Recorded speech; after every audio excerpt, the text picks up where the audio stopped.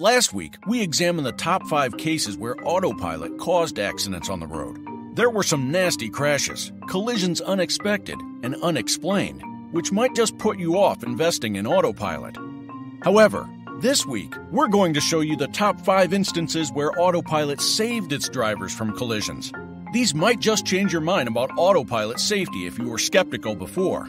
If you haven't already, have a look at our video on Autopilot crashes, link in the description. Before we start into the list, let's briefly explore how Autopilot works. There are various levels of Autopilot as well as various detection systems that go into making it work. In order, Autopilot can be rated as Level 0, no automation. Level 1, driver assistance. Level 2, partial automation. Level 3, conditional automation. Level 4, high automation. And Level 5, full automation. From this, we can see that Autopilot can be as simple as a cruise control feature at Level 1, and as advanced as full self-driving, also known as FSD, which would be Level 5. When talking about Autopilot, it's easy to misunderstand what is being spoken about. And that's not it. Besides the levels of Autopilot, what are the types of Autopilot? The primary systems behind Autopilot's functioning are sonar, radar, LiDAR, cameras. Sonar stands for sound navigation and ranging. It uses sound waves to detect what is around the car with high accuracy but very low range. It's also obstructed by fog and other bad weather conditions. It's even affected by temperature. Radar stands for radio navigation and ranging. It uses radio waves to detect what is around the car with a low accuracy but high range. It's less easily obstructed than sonar, able to cut through rain and fog. LiDAR stands for light detection and ranging. It uses light waves to detect what is around the car. And when we say light waves, we mean lasers. LiDAR is able to see in longer range and with accuracy, but like sonar, it is easily obstructed by poor conditions. Finally, cameras are self-explanatory. They record visually in detail and range like the human eye. However, the problem with cameras is your car won't know how to interpret the pictures it produces.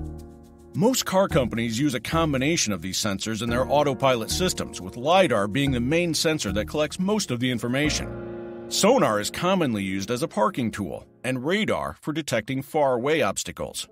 So where do cameras come in? Tesla has once again taken a controversial and unique stance when it comes to Autopilot sensors, denouncing LiDAR and choosing cameras as their primary source of information. The CEO of Tesla, Elon Musk, has said, LiDAR is a fool's errand, and anyone relying on LiDAR is doomed. Expensive sensors that are unnecessary. It's like having a whole bunch of expensive appendices. Like one appendix is bad, well, now they want to put a whole bunch of them. That's ridiculous. So how is Tesla intending to make cameras the future of autonomous driving? By treating the cameras as eyes and the computer as a brain. Modern roads are built to be understood visually, so Tesla is programming their cars to be able to interpret images.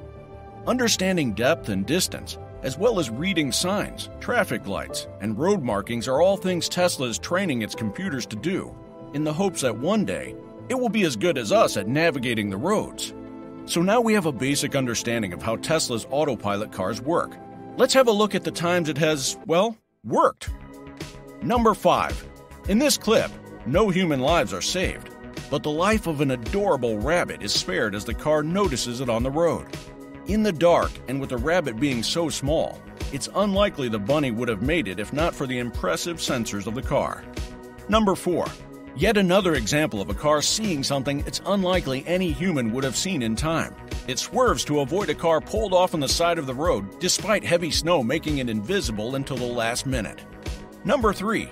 Blink and you might miss it.